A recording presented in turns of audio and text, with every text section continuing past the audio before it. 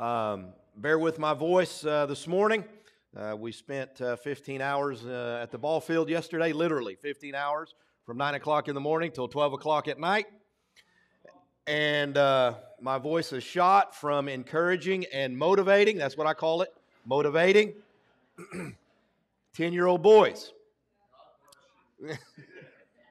And no, we're so thankful for that. The good news is you play those one-day tournaments. I get to be here this morning, amen, with all of my family and my church family. And so we're excited to be here. We're tired, but God is good. Where we're physically tired, He uplifts our spirit and energizes our spirit, amen. And so we are so thankful to be here. If you have your Bibles with you this morning, turn with us to Acts chapter 28. Acts chapter 28, we'll start in verse 28 is where we'll get to eventually. But before we get there, those of you that have been a part of our Men's and Women's Connect group, you know that we've been studying the book of Acts. We finished that up and we went through the book of Acts. And just to kind of recap what we talked about for maybe some of those of you that were unable to make it, Acts is a sweeping account of the birth of Christianity or the rise of the church. And it begins with the ascension of Christ back to the Father after His death, burial, and resurrection, and then ends with the Apostle Paul writing letters while under Roman house arrest. It's the story of a handful of disciples who turned the world upside down with their message of love, forgiveness, and salvation through Jesus Christ. And it's quite the story and adventure if you really take time to dive into it and read about it and ask God to reveal things to you. But it may be the very final words of Acts that leaves us with the greatest clue for how to live as followers of Christ in this modern world. It's also an awesome blueprint of how we should operate as God's church. How we should operate as God's church. The things that they did as they followed the guidance and the lead of the Holy Spirit and Jesus' teachings. How we should encourage and edify and be there for one another as God's church. And we know from past messages and Scripture that the church is made up of not bricks and mortar, of you, of each one of us is the church. And so Acts is a tremendous example. But today we're going to look at the final word, at least one of the final words that Paul had in Acts that Luke wrote down.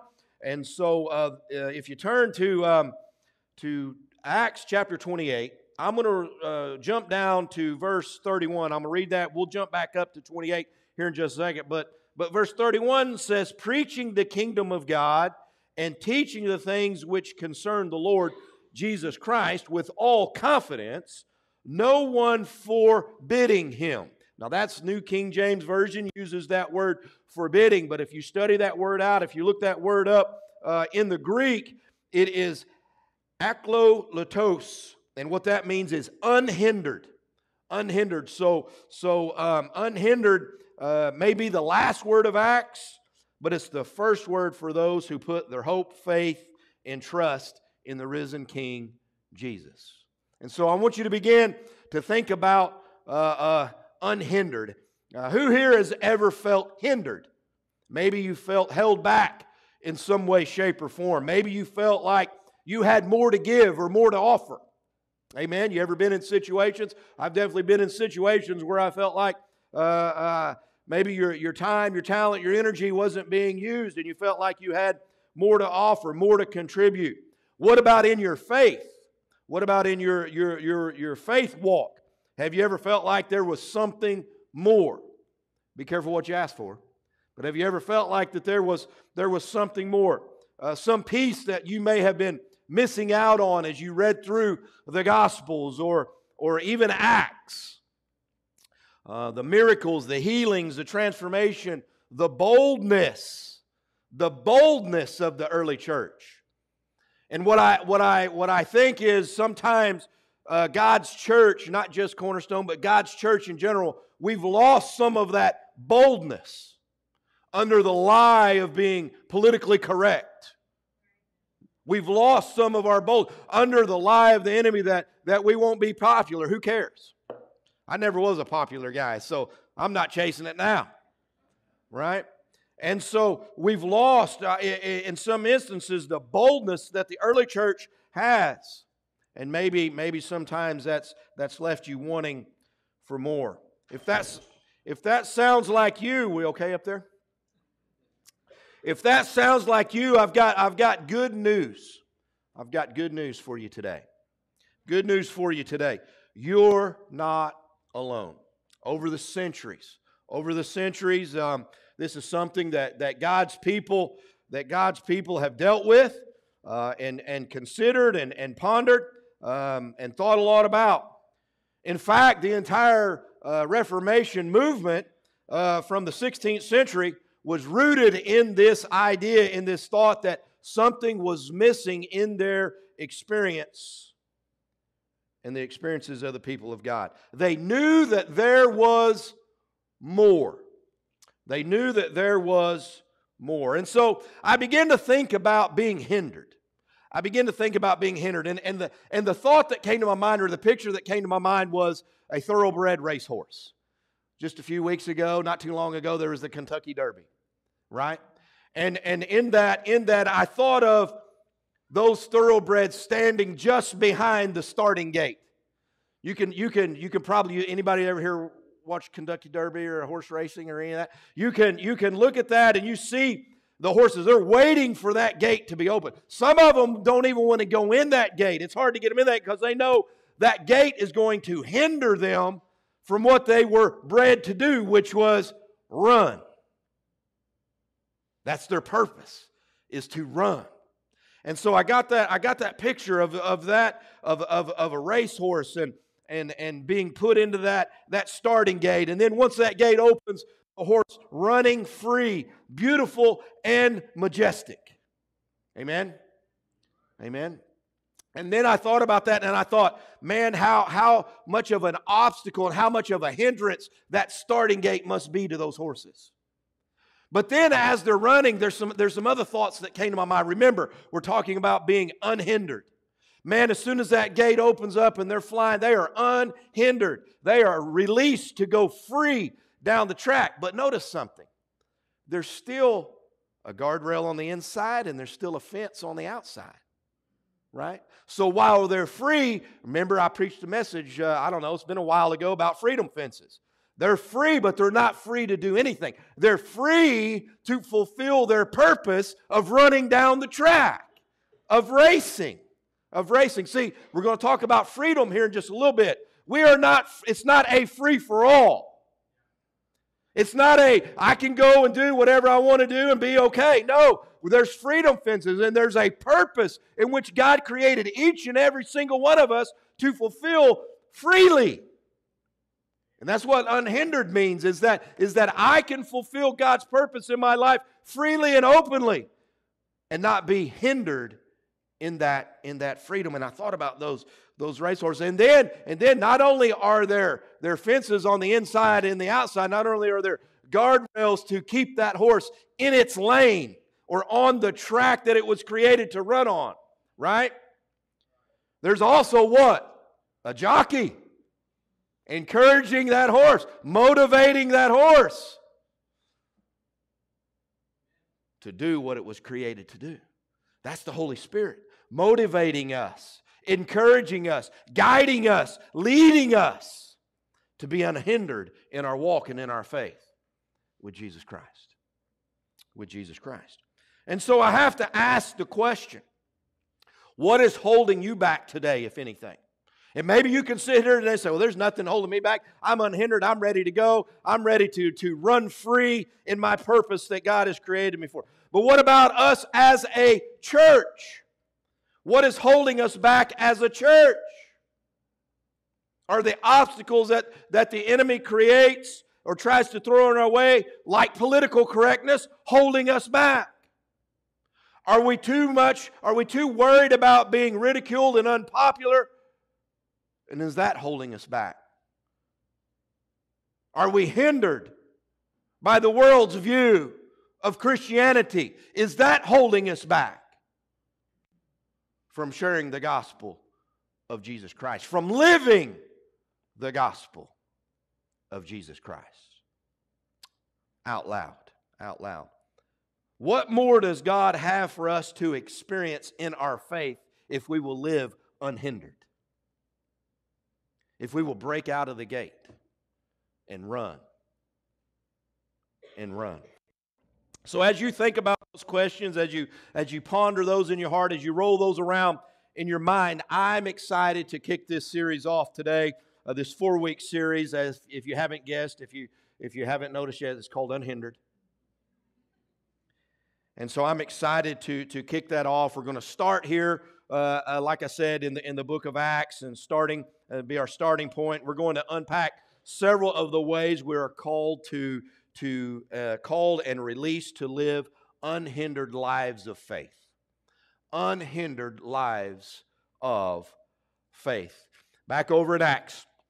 Let's read 28 through 31. Therefore, let it be known to you that the salvation of God has been sent to the Gentiles, and they will hear it. In other words, the salvation of God. What does that mean? What is the salvation of God? Here's what it simply means. Rescue, deliverance, safety, liberation, release, preservation. There we go. I'll spit it out. Preservation. Bear with me. I've been up since 1 o'clock, I didn't get to go to bed till 1 o'clock. Preservation.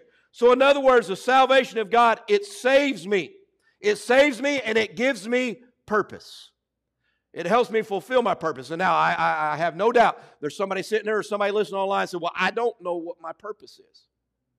I don't know what my purpose is. We make that word and we make that thought so difficult, and it's really so easy. Your number one purpose, the reason that you were created, was to be in relationship with God.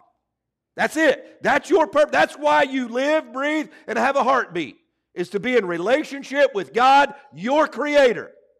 That's it. And then the things that come from that He will reveal to you through the power of the Holy Spirit when you're in an appropriate relationship with Him. If you're not in an appropriate relationship with God, you don't know your purpose.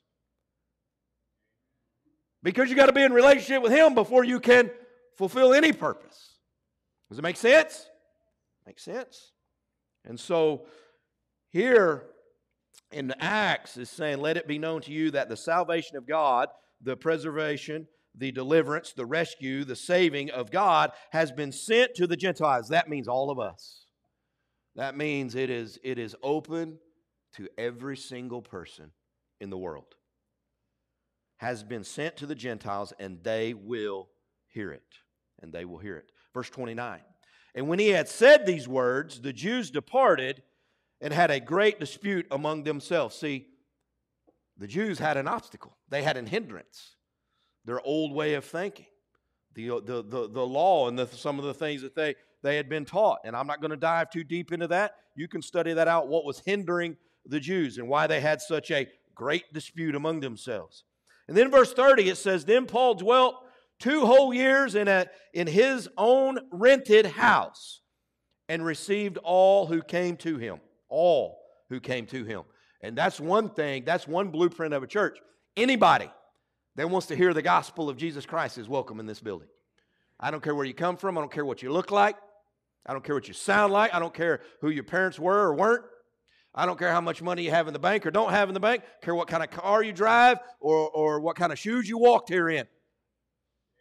Doesn't matter. Anybody that wants to hear the gospel of Jesus Christ is welcome at the Cornerstone Church. Amen. Amen. And so here, verse 31, I'm going to read it again. Preaching the kingdom of God and teaching the things which concern the Lord Jesus Christ with all confidence. Confidence in himself? No. Confidence in the message of Jesus Christ. At some point, we've lost the confidence in the message of Jesus Christ. It's the message of Jesus Christ. It's the Gospels that lead to a relationship with God. With God. Preparing the kingdom of God, or preaching the kingdom of God, and teaching the things which concern the Lord Jesus Christ with all confidence. No one forbidding him, or no one hindering, unhindered faith that Paul had when he done this. Acts serves as a vital link between the Gospels and the epistles. Now, I've got to explain that if you don't understand the difference between the Gospel and the epistles. Gospels, Jesus is preaching. Matthew, Mark, Luke, John, Jesus is preaching. Jesus is teaching. The words of Jesus Christ. The epistles, Jesus is being preached. Right? Jesus is being preached. Jesus is being taught about. It bridges the gap between the Jesus of history and the Christ of faith. And the Christ of faith. Acts is filled with references to God, Jesus Christ, the Holy Spirit. The story simply would not have been possible without God. And guess what? Your story would not be possible without God. Your story would not be possible without God. He started it, He motivated it, and He gives it direction, energy, purpose, message, and protection. Luke does not give us a systematic description of God, but he describes what God did with His church and what God still wants to do with His church today. With His church today. In Acts, everything points to Christ and His church. It's story after miraculous story of God's provision, power, and protection of His church. Of His church. It's Peter and John preaching to the Jewish Sanhedrin. It's all the believers being of one heart and one mind. And what was that one heart and one mind? To share the gospel of Jesus Christ and to live it out loud. To be that light. That's one of our purposes. That's our hashtag. Shine. For us to shine. One mind and one accord. Does that mean we're going to like everything? Some of you probably don't like baseball. At 10 o'clock at night, I wasn't liking it so much. I was ready for my bed. We may have different likes and different things that we enjoy, but we should still be in one mind and one accord. And that one mind and one accord is our love for Jesus Christ. That's what holds us all together. That's what holds us all together, is our love for Jesus Christ. For Jesus Christ. One heart and one mind. The first church, the first people that took up the cross of spreading the gospel around the world, they were willing to sell all their possessions and sharing everything with one another. And I oftentimes ask myself, man, if the Holy Spirit comes to me and says, sell everything you got, give it to the poor, or whatever. You know, there's a story in the Bible of Jesus' preaching when a rich young man came to him and said, what do I need to do to inherit the kingdom of heaven? He says, sell everything you got, give it to the poor, and follow me. Well, you never hear about that man again, because why? He was unwilling to do that. He was unwilling to do that. And what he doesn't realize was if he would have sold what he thought he had here in this world, Jesus would have blessed him 1,000 times over. 1,000 times over. And so that the willingness to give all, to be unhindered. That's a church that was unhindered. So you look at the example of the first church, and I think about some of the things that I'm gonna, and I'm probably gonna get 200 emails tomorrow for this example. And Amy's nervous. Look at her. She's already looking away. She's nervous. She's looking down at the ground like, oh my Lord, what is he going to do now? Right? But I'm going to use our C kids. Amazing. They're growing. You saw them all up here this morning, taking up a whole row. Sometimes they take up 2 rows. 2 rows. It's summertime, summer slump, vacation, everything. Anyway, I won't get off on that. That's another thing I'll get emails about. But here we go. And so, packed back there, out of room. Need more room. Don't have it in the budget to create more room right now. We could use that. We could use that to hinder us. Oh, we got too many kids. No, we don't. Praise God, we're out of room. Praise God, we're out of room. We could be standing on a street corner begging kids to come in here, begging families to bring their children to Cornerstone Church. Praise God, we're out of room. All the classes are too full. I don't have enough teachers. Praise God the classes are full. Praise God I don't have enough teachers to teach all the kids that God is blessing Cornerstone Church with. Here's the one I'll get the emails about. Oh, the kids are ornery. Some of these kids act like they ain't never been in church before. Praise God! We got kids that act like they ain't never been in church before because it's our job to teach them. Quit letting that be a hindrance and get up and teach them. And teach them. Quit standing at the starting gate and bust that thing open and run. And run. Pastor D at cornerstonechurch.com or whatever, Gmail. Pastor Cornerstone, well, I don't know. Mary, help me out. I don't even know what the email is. Ask Mary. She knows. She'll send it to you. But you get my point. We can sit back and we can let all kinds of things, I just use that as an example. We can sit back and we can let all kinds of things hinder us. Reasons why not to. Reasons why this is hard. Well, guess what? Jesus never said being a Christian would be easy. He never said being the church would be easy. He just promised to give us the strength, the courage, and the boldness, and the perseverance to do what we were called to do. To do what we were called to do. That word. And then you look at Philip baptizing the Ethiopian eunuch. Saul's conversion to Paul. Oh man, I love that. I'm gonna be honest with you. After Jesus, God, the Holy Spirit, after I hopefully I want to see them first. We'll see them first, and then some loved ones, and then I'm gonna find Paul. And say, man, your ministry was amazing, but there's some of the things you wrote that I was like, dude, why'd you have to say it like that? Because it took me like 4 weeks to try to figure out exactly what you're saying, right? But Paul's writing was, and man, Paul was a bulldog. Come on, you Wagner folks. Paul was a bulldog. Paul was a bulldog when he was persecuting Christians. Huh? And Paul was a bulldog when Jesus changed his life. When God changed his life on his road to Damascus. He wasn't going to let anything stop him from what God, what Jesus, what the Holy Spirit called him to do. Even up into death. Physical. Because he knew that what he had waiting on him, this world paled in comparison to what he had waiting on him. And he understood the importance of being unhindered in the spread of the gospel of Jesus Christ. He was not afraid. Christians, we got to stop being afraid of the consequences of sharing the gospel of Jesus Christ, because the consequences of not sharing the gospel of Jesus Christ, of not living out the gospel of Jesus Christ, is a lot greater. Is a lot greater. So that one word in the book of Acts brings it all together. Unhindered. So what's going on in that passage right there that I read, those 4 verses? Paul was sent by Agrippa and Festus to Rome, where he waited 2 years to be seen by Caesar. Paul's sitting under house arrest. That could have been a hindrance. Like, I can't get out. I can't move around. I can't get out. I can't go on any more journeys, any more missionary journeys. I'm under house arrest. I can't move around. But what did it say? He received all who were sent to him. And guess what? You may be sitting here this morning and you may say, well, I don't know a lot of people. My circle of influence isn't that great. I'm going to tell you something. If you pray and you have a thirst and a hunger and a desire to share Jesus with people, they're going to be sent to you.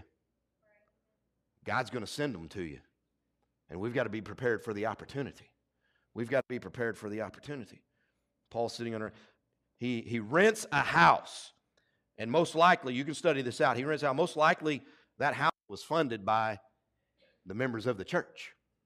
You think Paul had any money? He was under house arrest. Couldn't do anything. Another example of God's people being willing to give. And he welcomed anyone and everyone who came to him. He was preaching and teaching just like Jesus did. Just like Jesus did. He was obeying the Great Commission.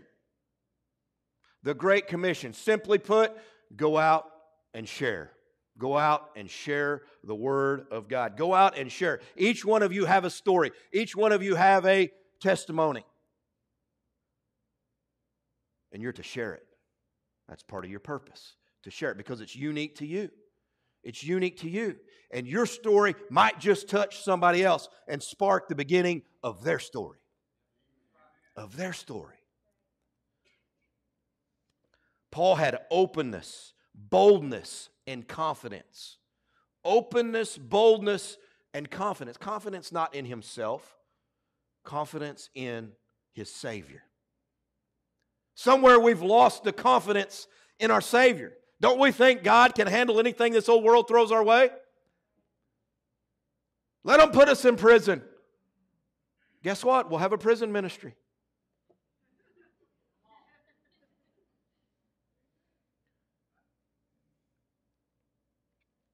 He did this unhindered when he could have sat back and been hindered. When he could have sat back and threw himself a pity party for the things that he was going through in this life. He writes about that. You can read about it. He did this unhindered. The very last word in the book of Acts, unhindered. Paul wrote 4 prison epistles: Ephesians, Philippians, Colossians, and Philemon.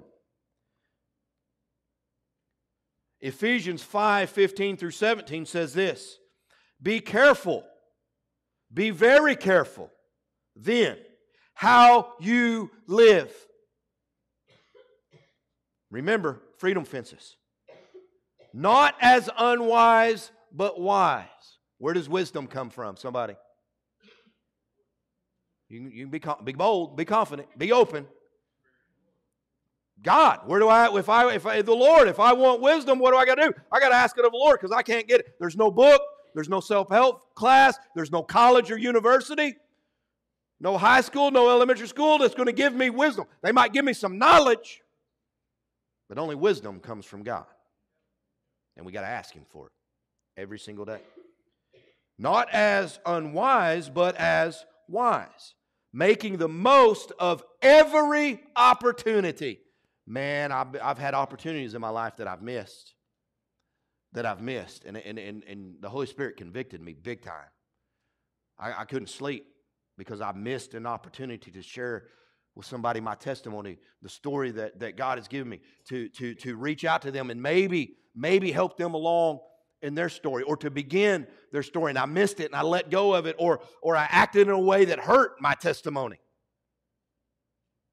Right? Ask 10-year-old boys.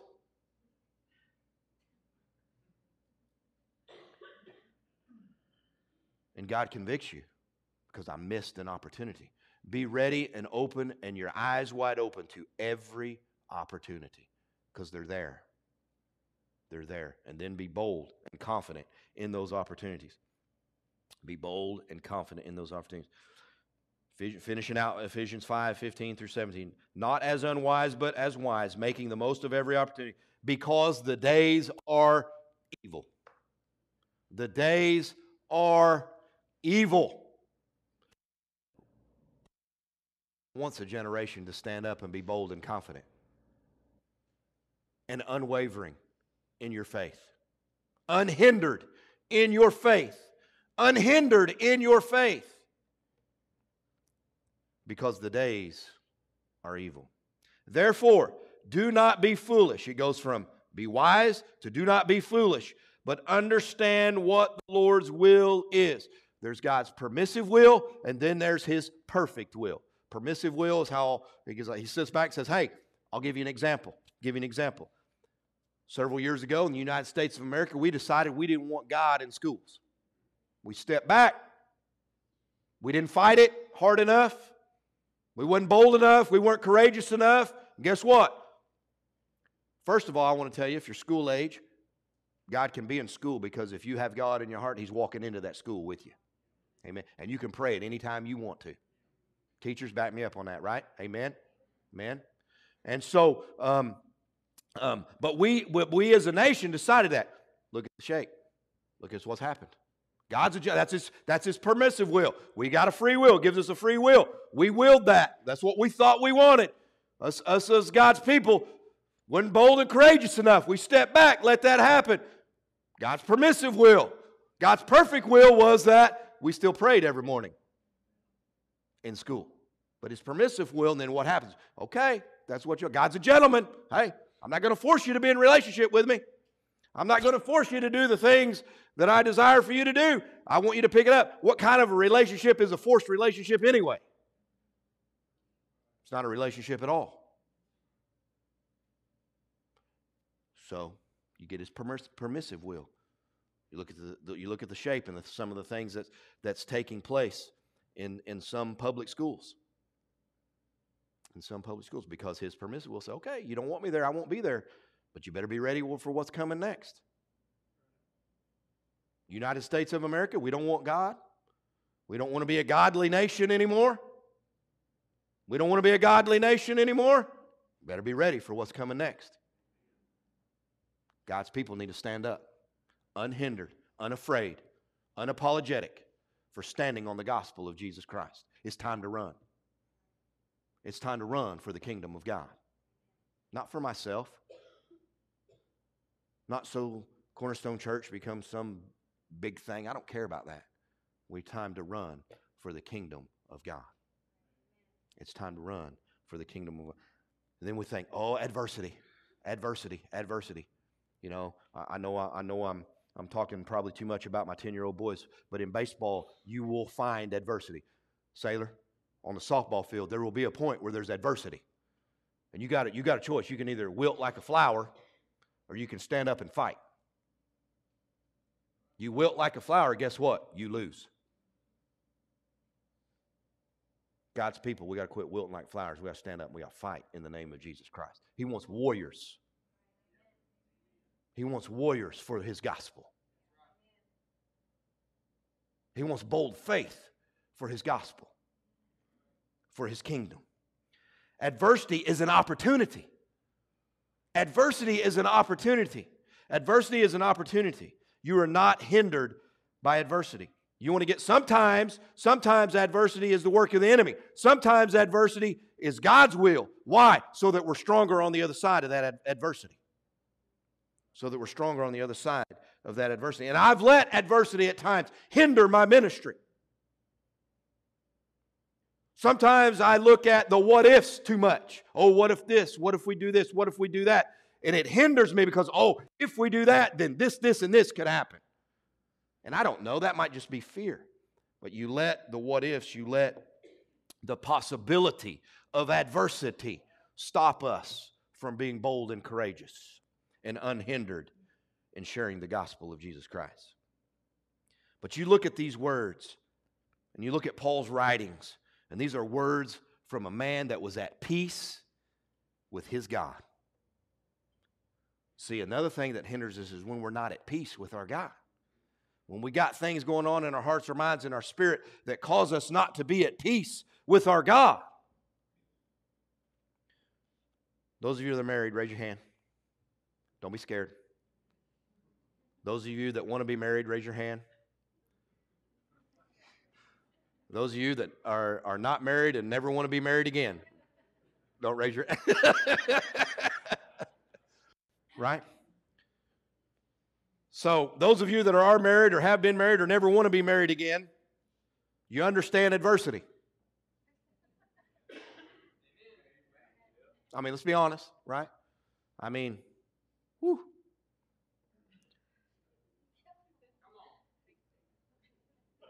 It's a whole lot better when Amy and I are at peace, right? You know, than it is when there's issues. When there's things that I'm doing or she's doing that tests that peace, right? It's a whole lot better for you to be at peace with God. It's a whole lot better for you to be at peace with God.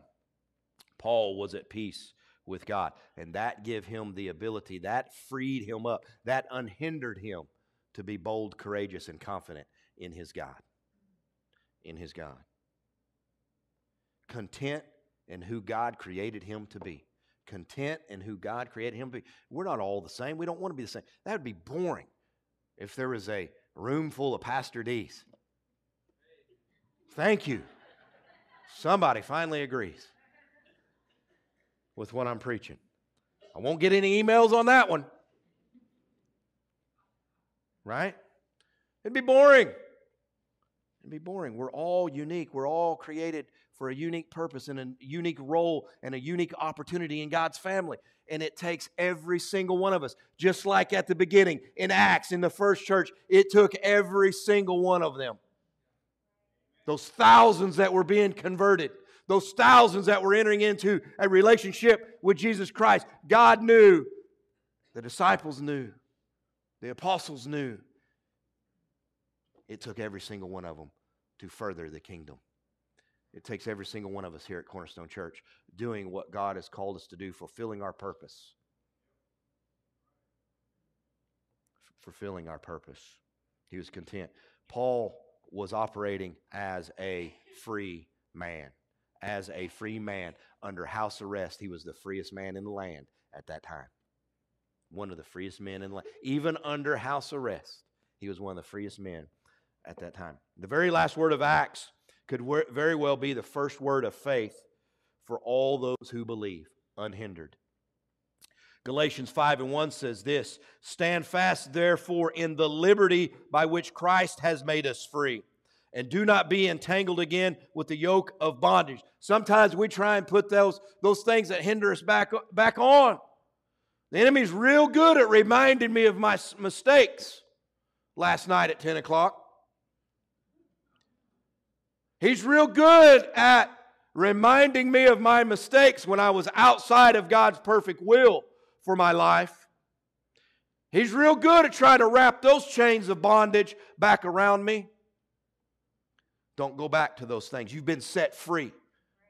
You've been set free. That has been broken, and you have been set free. That gate has been opened wide by your Savior, Jesus Christ, and you don't have to back up into it.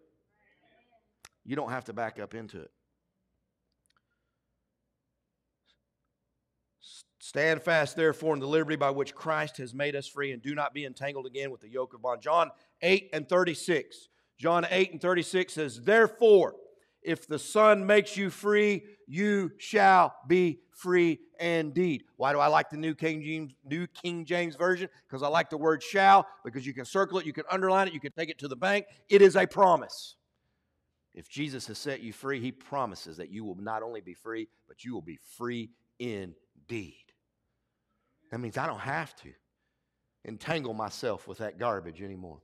I don't have to live that life anymore. I'm unhindered and bold and courageous in my salvation, in my rescue. Free to believe that God can and will act on behalf of others. You praying for somebody right now? You're free to believe that God is going to intervene, that God is going to do what you're asking Him to do. He says, "Knock, and I'll answer." Does that mean He answers it in every single way that we want Him to? No, but His way's perfect anyway. His way's higher than mine. I don't want my way. I want your way, God, and I'm free. Free to ask it. Free to come to Jesus with anything. Free to come to Jesus with anything. Sometimes, I'll be the first to admit, sometimes I think, man, I don't want to bother God with that. I don't want to bother Jesus with that. He's got so much bigger things. He wants you to come to Him in everything. The big, the small, and the in-between. The big, the small, and the in-between. Free to come to Jesus with anything. Free to approach the throne of grace with boldness and confidence. With boldness and confidence. No longer do you have to go behind a veil. No longer do you have to go to somebody that then has to go behind the veil and pray on your behalf. Yeah, it's good to encourage and reach out and have other brothers and sisters in Christ pray with you and battle with you in prayer. But you can go to God yourself. You can go to your God yourself. We are free to live as beloved sons and daughters no matter the circumstances we find ourselves in. No matter what circumstance Paul found himself in, he was a son and a child of God the Father. Of God the Father. Free to enjoy the lives that God has given us. Free to enjoy the lives that God has given us. Free to count everything else as loss compared to the greatness of knowing Christ. The greatness of knowing Christ. With all that said, The sad truth is that many of us become disillusioned with our faith. We lose our wonder of God, our awe of God. Maybe we've lost our awe of God. Certainly as a whole, generally speaking, a nation, we have lost our awe, our wonder of God. We lose sight of our first love. Think back to the time when you first entered into a relationship with God. Man, I couldn't wait. I couldn't wait to get back to the auto parts store and tell my manager what had just happened in his auto parts truck. We lose sight of our first love. A lot of us put the chains of our former lives back on. Obviously, no one here wants to return back to their enslaved life of sin and death. But the reality is we do oftentimes become disillusioned. We do get our feelings hurt when God doesn't answer our prayers the way we want Him to. We lose our awe and wonder of God. We become hindered by our hurt and our unmet expectations. Go back to marriage. Men, I can assure you, your wife has some expectations. And if they are unmet, peace may not be an option. But sometimes God doesn't meet what we want, and it hurts our feelings, and then we lose our awe of God. We lose our awe of God. We are hindered by our hurt and unmet expectations. Sometimes we hurt each other, and we don't live up to the expectations of a family of God. And it can hinder a church from moving forward. But I want to reiterate something that the example that I gave earlier. When I think of being hindered, imagining the thoroughbred racehorse standing just behind the starting gate, waiting for it to open. Once that gate opens up, that horse is running free, beautiful, majestic. That racehorse is meant to run, but the gates hinder its movement and freedom. The gate is an obstacle. The gate is an obstacle, holding the horse back from what it's intended to be. I ask you again today, what is holding you back?